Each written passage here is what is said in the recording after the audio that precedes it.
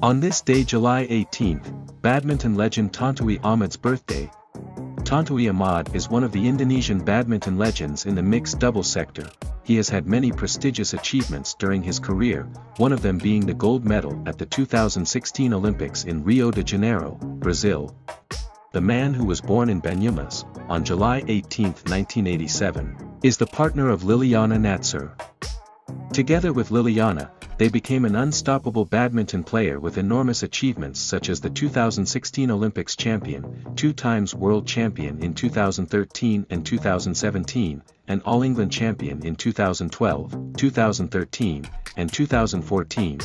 In 2020, Tontowi officially announced his badminton career retirement.